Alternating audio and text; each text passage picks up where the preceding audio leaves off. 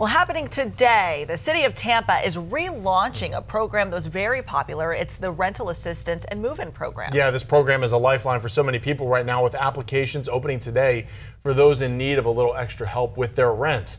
10 Tampa Bay's Nick Valturo is live for us in Tampa. Nick, this program was temporarily halted back in April due to all the high demand. Yeah, Jameson, Sarah, good morning. It was so hugely popular that they needed to pump the brakes on the program and the applications. But applications are back open today, giving those on a little shaky foundation a little bit more stability when it comes to their housing. Now, applications do open today, and they will accept 25 applications every Tuesday and Thursday to help those behind on rent or in need of assistance finding a place to live.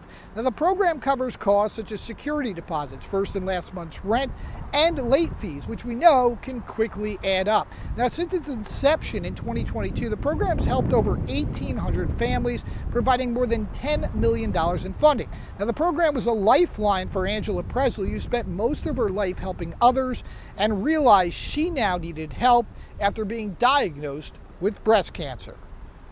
And REMAP's out here to help everybody that is going through a situation, because nobody is exempt.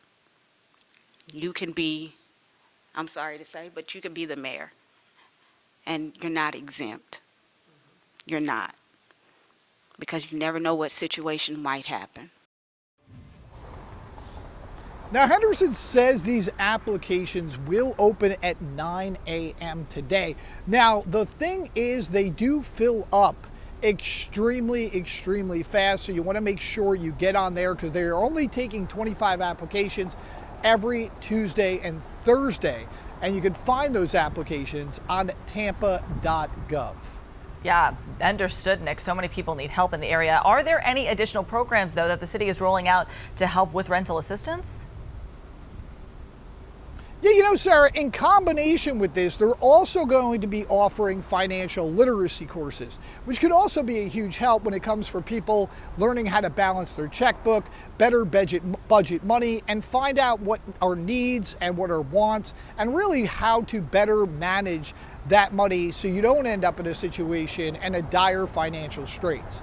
For now, reporting live in Tampa, Nick Valturo, 10 Tampa Bay.